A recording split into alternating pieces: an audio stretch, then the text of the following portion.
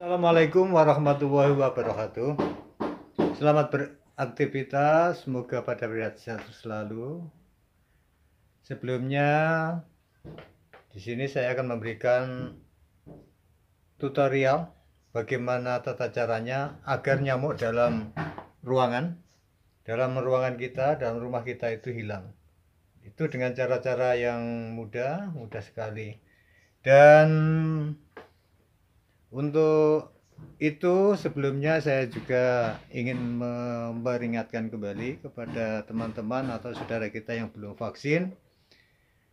Segeralah bervaksin sebagai wujud kita untuk membantu penanggulangan COVID-19 oleh pemerintah.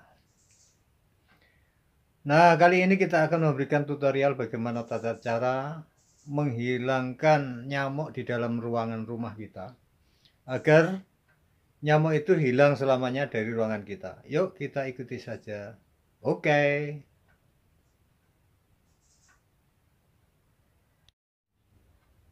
Oke, saudara.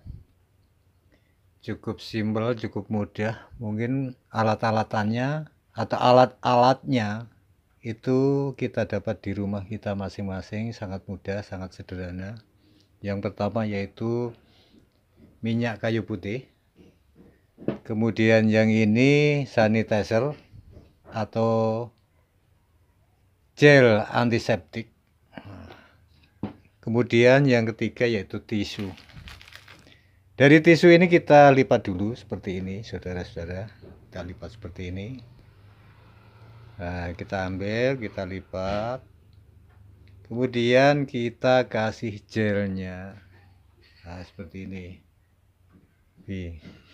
Bu, tolong Bu, tolong semprot Bu. Ampun.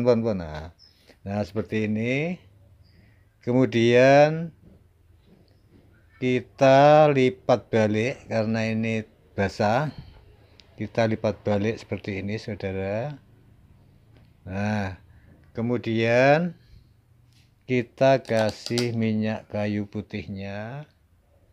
Nah, seperti ini, saudara. Kemudian kita kasih lagi ini tisunya seperti ini, kita lipat lagi. Nah, sangat mudah, sangat sederhana. Kemudian tisu ini kita gantung di kipas angin seperti ini, saudara.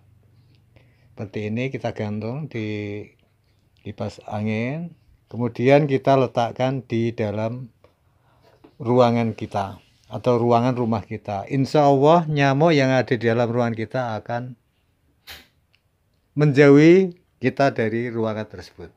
Selamat mencoba.